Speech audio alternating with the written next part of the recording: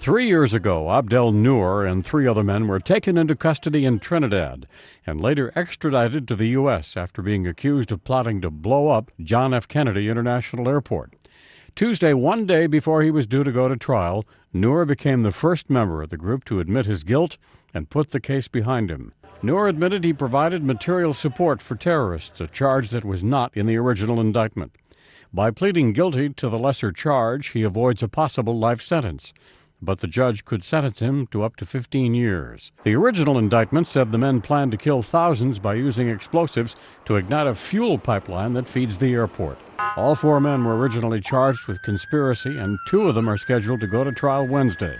Authorities say the suspected head of the operation, Russell DeFreitas, once worked at JFK as a baggage handler. They say the men codenamed their plot Chicken Farm, but it never got past the planning stages. Brian Thomas, The Associated Press.